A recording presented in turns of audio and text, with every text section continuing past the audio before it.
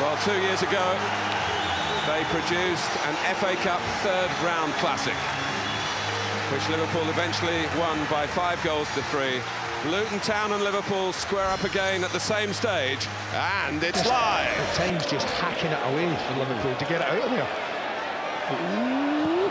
Coyne. Not there. Oh, and a misjudgment by Perry, and Voronin is in.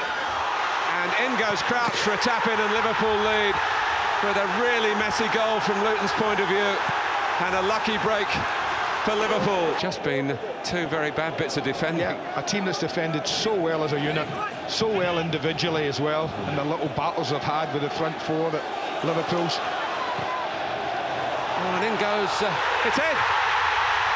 Whose is it? On goal? Or what?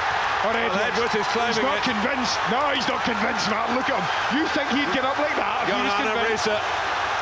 Let's see how much Risa. And Luton have got what they deserved.